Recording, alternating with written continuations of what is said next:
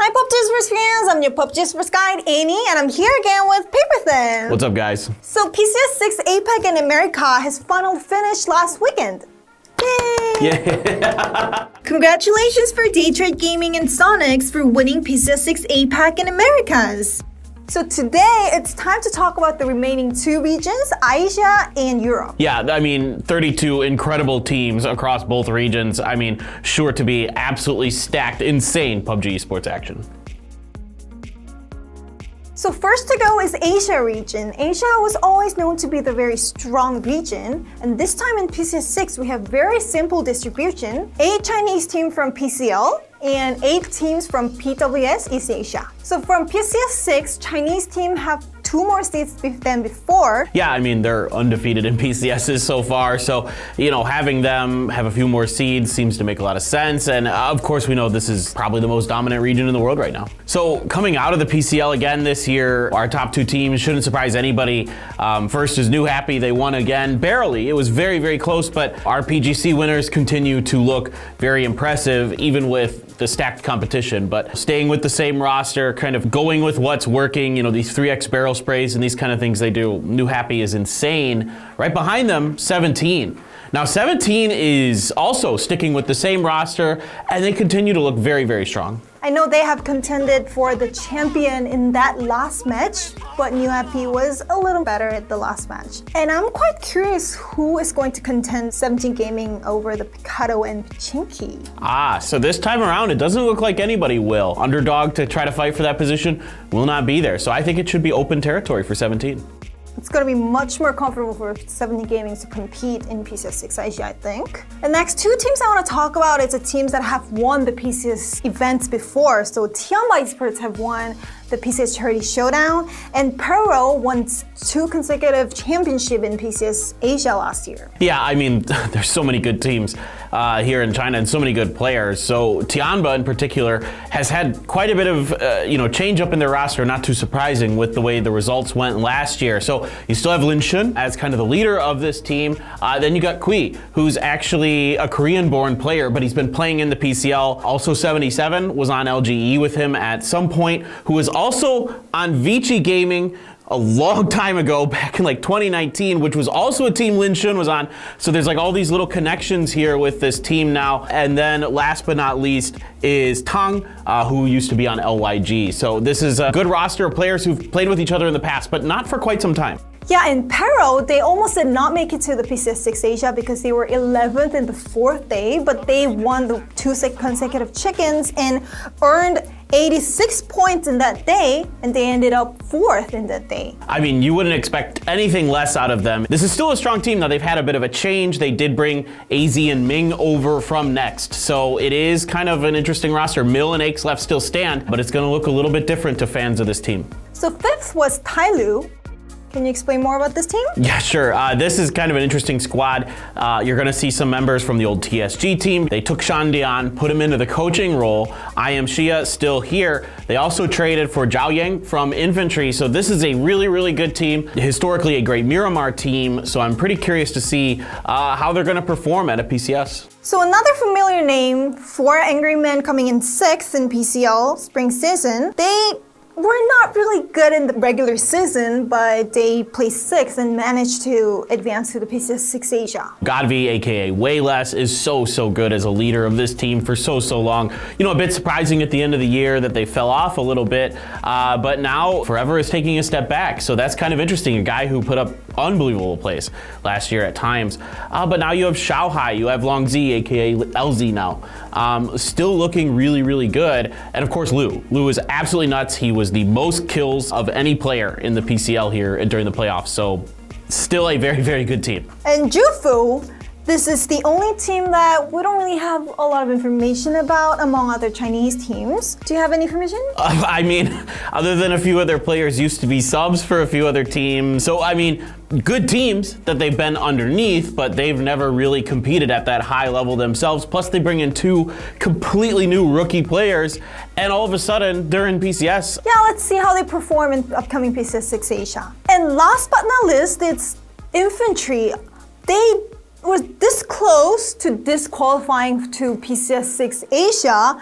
That last match in PCL playoff was not only the match to decide the champion, but was the last chance for this team Infantry. Yeah, exactly. There was so much going on in that one. And they take the victory in the last game, and they're here again. And I am so excited to have Infantry back. An explosive team, so fun to watch. You know, everybody loves long skirts. Is so thrilled to have them back in PCS. And the rest of 8 teams come from PWS East Asia, 6 Korean teams, and 1 each from Chinese Taipei and Japan. First to go is Guangdong Freaks, which was one of the most consistent team of all in PWS East Asia recently. Yeah, I mean, it seems like every spring, you know, the cherry blossoms bloom and then the Freaks win in the PWS. So this is a really good team, but a very different team than what we saw last year. The only holdover is Hikari, Akkad, who of course everybody knows has a lot of talent mechanically. You bring on Lash as your IGL now. Lash is so smart and he looks to have these guys in really good shape. And last but not least, the best player in Korea right now, in my opinion, Ian. Unbelievable talent, just can get it done in every phase of the game. This is a guy you got to watch out for. So while the Freaks did end up pretty far ahead in the overall standings in the grand finals, behind them was Danawa, again continuing to show strong performances with a dynamic duo of Seoul and Salute. Even I think Seoul taking over the IGL role from what I understand. So this is still a very, very formidable team in Korea. And of course Rex is there as well, but then they also brought in Rex's former teammate Helen from T1, who kind of comes out of a semi-retirement there. I'm really excited about Danawa again. Yeah, Danawa Esports was the best performing Korean team in Lost PGC 2021, so I'm kind of expecting a lot from them this year. And we have Ghibli Esports. I heard that they've changed their roster a bit. Yeah, a little bit. You still have Adder and Lambu on there, a very powerful duo in and of themselves, and then Yumin and Heaven.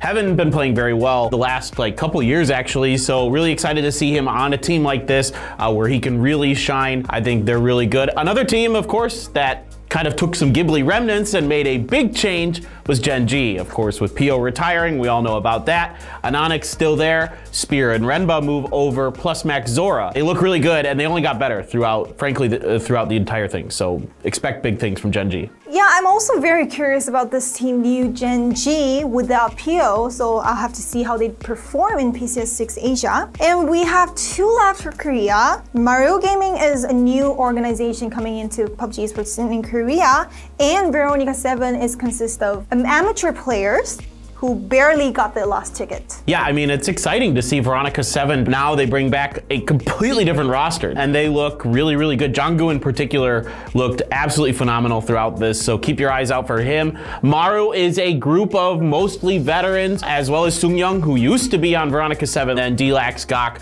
looking really good, you know, old school players. And of course, the legend himself, Yacha, is still on this team. So I'm excited about Maru. They're solid, and they had a really great final day where they put up some huge games, won back-to-back games. They look pretty good. Yeah, this team reminds me of the old DPG Danawa they used to play with in Onyx. Now we have 1 each left from Chinese Taipei and Japan, and I have to talk about Global Esports exit. They leveled up so much after placing 7th in PGC 2021. They were excellent in the grand finals in PWS. Yeah, I mean, this is surprising team, and I mean that in a very good way. And this team can fight. They're not aggressive. I will say that. They fight well, but they're not going to push the issue very often. They're very passive, but when they take fights and when fights are taken to them, they can hold their own for sure. So last is this Japanese team. I remember that this spot was always to E36 last year, but this time there were a lot of new Japanese team performing very well in PWS. Yeah, exactly, right? We had Sun Sister in there, and then we had the team that qualified, the USG Donuts, who bring Americano and Corn. A lot of people are going to remember them from GNL. They are unbelievably mechanically gifted players right now. And then you have Kane on there and Shiva. And Kane in particular has really impressed me this year, kind of coming out of the woodwork. Really a top tier talent in the PWS. They even won the weekly final, right? Yes, they did, exactly. That's a really good point. The first non-Korean team to win a PWS weekly finals. So in all previous PCS events, 6 PCS events, Chinese teams have dominated. And even after winning the PGC 2021, Chinese teams seem better than ever. And this roster for PCS6 is really scary. But let's see which team from PWS could be the biggest contender against these Chinese teams. Last but not least always is Europe. Europe is the only region with the invited teams. Here we have 8 invited teams and 4 each from Europe West qualifier and MEA qualifier. Yeah, some really, really good teams here. And first, I think, of course, I want to highlight Northern Lights, team that's dominating already this year, winning G-Loot, winning PSL. Of course, Big Brain Batulins is leading the squad, just an absolutely brilliant mind for PUBG. And, Perfectic, Spyro, Lou, these guys behind him are absolutely insane. So this is a team you got to watch out for. And then after that, I think Heroic. I think Heroic is a team that I really have my eyes on. Of course, they're insanely good PGC performance, almost winning. T-Bone has been playing really, really well. He's picked it up lately. Corexy, these guys, Beamy, they're so, so good. They're so aggressive. Next, Team Liquid has quite interesting stories in roster-wise. Ibiza have left the team after playing in the Team Liquid for more than 3 years, and Fuzzface from FaZe Clan have came as a coach. Big changes onto Liquid. Big, big changes. And so, of course, I think Ibiza, he's been on the team for so long. It's hard to see him go for sure for fans. Fuzzface, is a very, very seasoned player. I expect big things out of this Liquid squad. And so we should mention the new player filling in for Ibiza is going to be Vard. The hard fragging Vard. He is really, really good. They've gotten 4th in both events they played in the PSL and G-Loot so far. So to me, it's looking pretty good. I think these guys can really compete. FaZe Clan also had a roster change. Diggory came into the FaZe Clan. Yeah, the former ENCE player, I think kind of taking up the support role similar to what Fuzz used to do. Curious to see how that all works out. A couple 6th place finishes for this squad so far. Again, kind of like Team Liquid where it seems like, they change one player. They're still pretty good, but they're trying to kind of, even out the wrinkles. But, Effects team, he's unbelievable. AT's so consistent. Gustav's so smart. So I think this team absolutely will continue to excel. And another big team coming, Na'Vi, has the same roster this year. You got to look out for these guys. At G-Loot, they got 2nd place. Coming into this, they absolutely have to be on everyone's mind as a favorite. Example, Alia, Melman, these guys, Quizzy, these guys are absolutely insane, top to bottom. One of my favorite teams to watch personally. So next up is our Finnish team, and still pretty much the same, but of course with Diggory going over to FaZe, they do bring Nuki over, and still I think this should be a force to be reckoned with. A very consistent team, a team that isn't going to blow the doors off of you, but man, oh man, are they smart? They play well. I think this team is always just kind of in the mix no matter what happens, so I'm always excited for ENCE. So last 2 teams are from Turkey. PUBG Esports were always the biggest contender from Turkey, and they have changed their roster this year. Yeah, I think BBL still has a statement to make here. I mean, you saw at G-Loot, they got 3rd place. I think defying expectations a bit. We know Code Marco and Smash are quite good. We've seen them perform on the big stages at international levels. But then they brought in 2 members from Galacticos with Ketpa and Thunderlost, and it looked really good. To be honest, these guys were fragging out. And the next team, Football, is quite new. It's a big organization from Turkey. Most of the players are very unknown in this scene, so we have to see how they perform in their first PCS6 Europe. Good luck.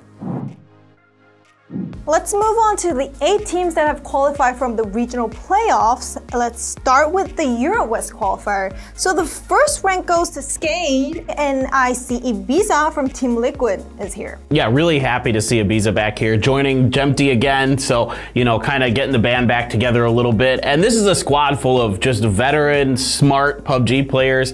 Not too surprising to see them come through. Noik and Pixel as well on here. So these are 2 guys who have been around for a while. I wouldn't be surprised to see them finish top 5. Seriously, I think this team is really quite good from top to bottom. And then I guess it is spring, so next up was Sakura Zenzen coming in 2nd place. I think surprising a lot of people here. A couple players from the old Tempest team. I'm really kind of curious about these guys. Next is Entropique. They even placed 2nd in recent PSL, which means they are doing well these days. Can you tell us more about this team?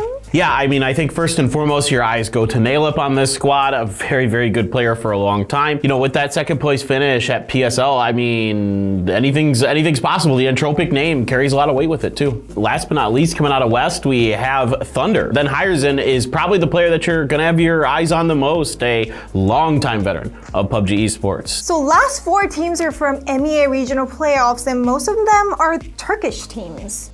Yeah, we have a lot of players here that, at least at the global level, we're not going to be super familiar with. A few like Howl Esports, but they won, right? And that's a tough region, so really curious to see what they're going to look like. But in second place was Team Rage, a team where we definitely know some of these names. Mert and Matrelius, of course, are household names in PUBG Esports. And coming third, Road to Glory is an only non-Turkish team, and 2 players are from Lebanon, and Salik from Road to Glory won the most kills in MEA Regional Playoff. Coming up last is Stardust. Now the big Turkish organization have picked up, the Regnum Karya Esports picked up this team, so I think they could become better in actual PCS6 Europe Grand Finals. So these 32 teams are going to be competing in upcoming PCS6 Asia and Europe, which will kick off in April 29th. So don't miss out and pick 'em. Did you get right for the PCS6 APAC and Americas? Pick'em challenge for PCS6 Europe and Asia is already open, so don't miss out that. And this is our pick for this time.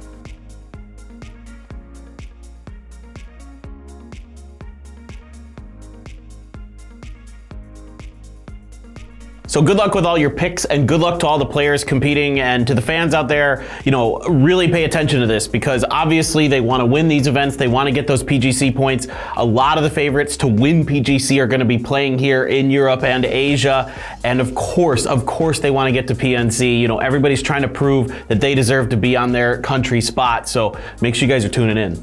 Yeah, I'm really excited with the upcoming PUBG Nations Cup, and I know all of you guys are too. So we'll be back with the PUBG Nations Cup next time. Bye-bye! And don't forget to like and subscribe.